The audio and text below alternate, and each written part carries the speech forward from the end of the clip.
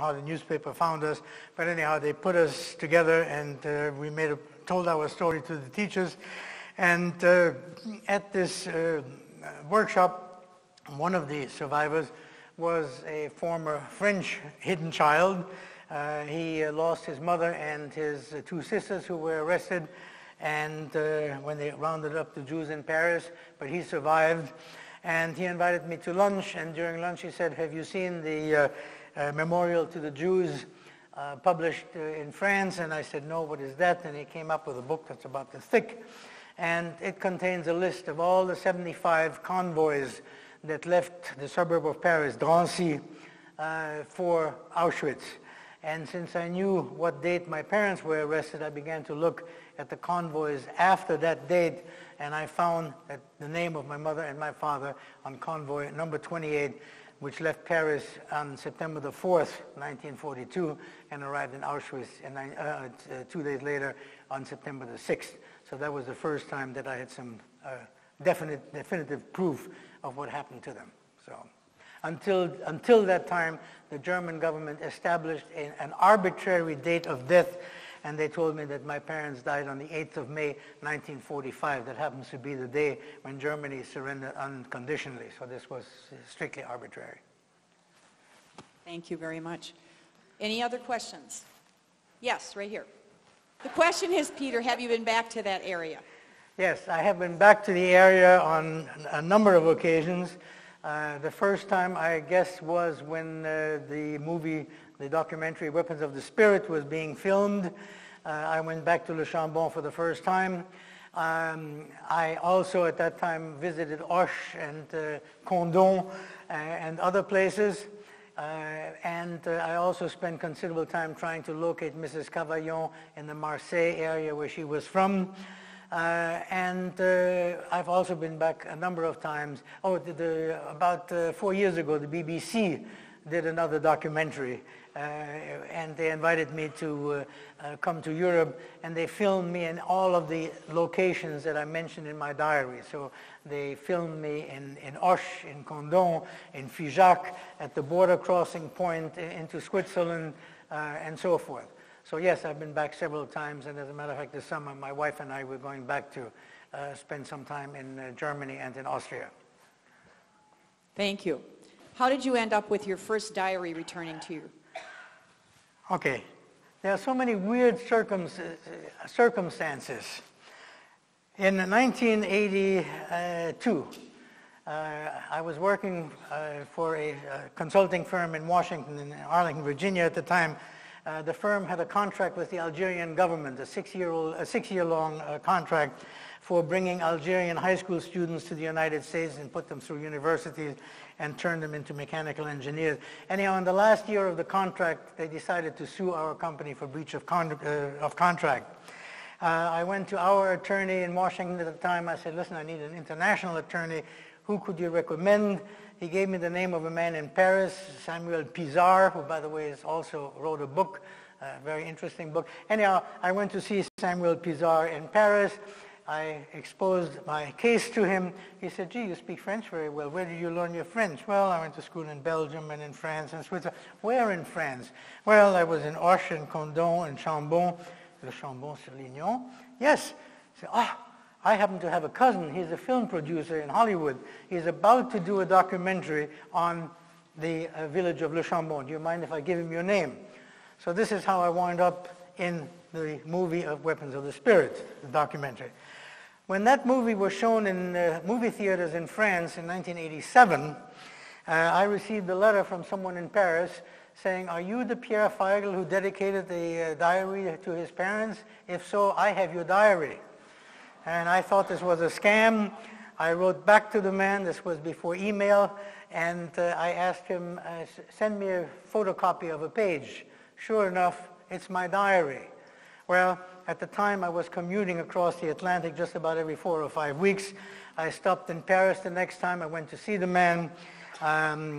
His name was David Diamant. And he says, "Oh, well," I said, "Where did you get my diary?" He said, "Well, I bought it on the flea market in the south of France, somewhere in Nice or Cannes. I don't remember exactly where, but I'm a collector of such memorabilia. And I bought it about 3-4 years after the end of the war. And by the way, I published your diary in 1976 because I had assumed that you died. So that is how I got founded again. So now I said, I want my diary back. The SOB wouldn't give it back to me. He demanded money. So I parted with $265, but I got my diary back. So that's how I got my first diary back. Yes, young lady. How did you learn so many languages so quickly? That's also a good question. But when you're young, at your age, if you were to be put into a Spanish-speaking school from one day to the next, I guarantee you that within 6 months you would be fluent in Spanish. Young children learn languages very quickly. And how does a baby learn English? You're not giving him vocabulary lessons. You're not giving him grammar lessons or her grammar lesson. They pick it up. They hear it. They try to imitate the sounds. They put 2 and 2 together, what they view with the word, and that's how they learn a language. And that really is the simplest way of learning a language. I regret that in this school, in this country, we don't require young children to learn a foreign language. It's a real mind-opener. Other questions? As a teenager, how did you deal with grieving the loss of your parents? Again, it may sound simplistic, but as a 13, 14-year-old, as an only child, I guess the one overwhelming thought was at the time, who in the hell is going to look after me? I'm all alone. Who's going to feed me? What's going to happen to me? And it may sound selfish, but that really was the overriding thought that I had. I truly believed that I would see my parents again. When the novena was over and they weren't returned to me, I started to ask a lot of questions, and I didn't get the right answers. But little by little, of course, the euphemism for relocation in the East, news began to solidify. This was really, there are some death camps out there, they are killing Jews, and I finally had to assume that my parents were probably among the unfortunate ones that were killed in one of those camps. But as I said, I didn't find that out until 1992, 93, when I saw this book, The Memorial to the Jews. I might add, if I may, for a moment too, there was a woman, a teacher in France, who about 7 years ago was asked to put together a curriculum to teach the Holocaust to the children in the town of Auch, where my parents lived. And she came across the first diary that had been published in France in 1976. She tracked me down, and she, with the backing of the French Ministry of Education, had access to archives, municipal, national archives, and so forth. And she published this in a book that came out about a year ago. Excuse me, Deported Children, Saved Children, and most of the documents that she found, including documents that are stamped top secret and so forth, pretty much document everything that's in my diary. When I say in my diary that the gendarmes came to arrest me on such and such a date, she has the logbook of the gendarmerie saying on that date, ordered to pick up Pierre Feigl at Chateau Monteleone at 2 o'clock, found him to be sick, too sick to be moved, will return on another day. She found my arrest report by the Swiss authorities, the interrogation by the Swiss authority. She found my mugshot that the Swiss took of me holding a slate with my name on it. This was then put into a refugee identity card that the Swiss issued to me. So just about documented everything that I'm saying in my diary. I say it has been made bulletproof. If anyone wants to challenge it, they are the official documents to prove that it's the truth. I'm in the process of translating it. It's in French. I'm on page 61. I'm stuck on page 61. I've been stuck on it now for about 6 or 7 months. I promise I'm going to resume the translation. So, is there anybody else up there that I missed? Right there, and then we'll come down. Wait a minute, what was the question? Oh, does Judaism play a role in your life? Okay. The answer to that is, sorry, Rabbi, I'm afraid it is not. And when I came to the United States, my grandmother, my aunt who had made it to the States, the first question they asked me, well, now that you're here, what are you going to do for a living? And I said, I want to get into the aircraft industry. I want to be a pilot. And they said, well, you can't do that. And I said, why not? And I was told, well, they don't hire Jews. And I said, well, I'm not a Jew. So I essentially denied it. I still have trouble, first of all, today to accept that being Jewish is a matter of race. If Sammy Davis Jr. can convert to Judaism, then it isn't a question of race, okay? So I lived with this, and for career purposes, I never revealed to my children or to anyone what my background was. I didn't do that until my oldest daughter was 18, when she started to ask some questions, and then for the first time I trotted out the real story. So if that answers you. Thank you. And what's the question for Alex, please? She wants to know where you found your diaries that you researched. Were they in English or were they in other languages? Where did you do your research? So the diaries really were all over archives and with survivors in the United States and abroad. The research mostly began by reading as much as I could about the Holocaust, and anytime I found a reference to a diary, I would track it down. Some of the material came to me in English.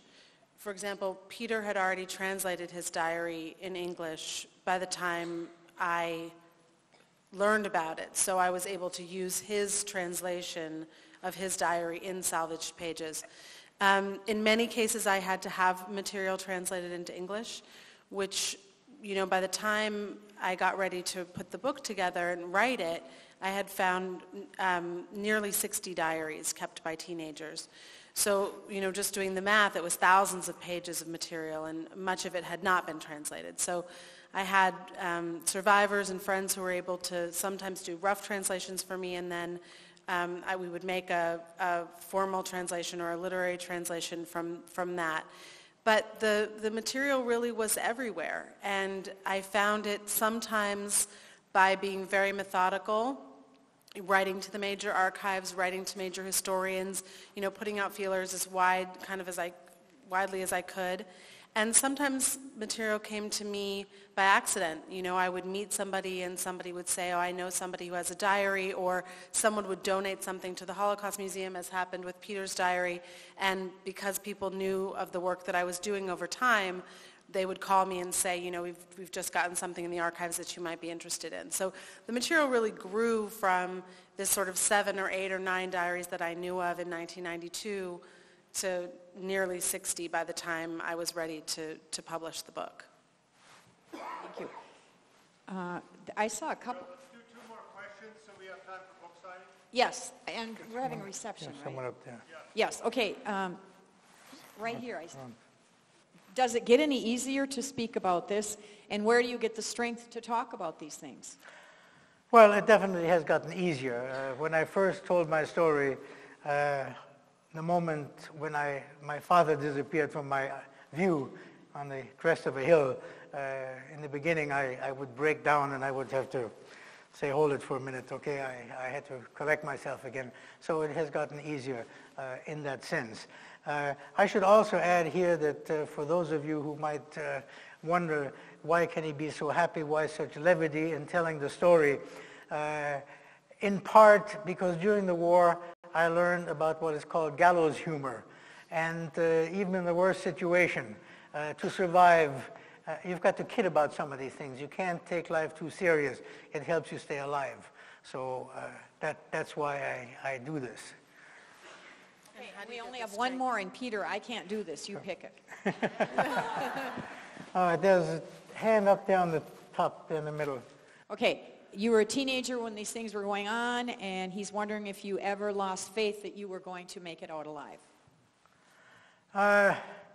I think, to be perfectly honest about it, I basically lived from day to day.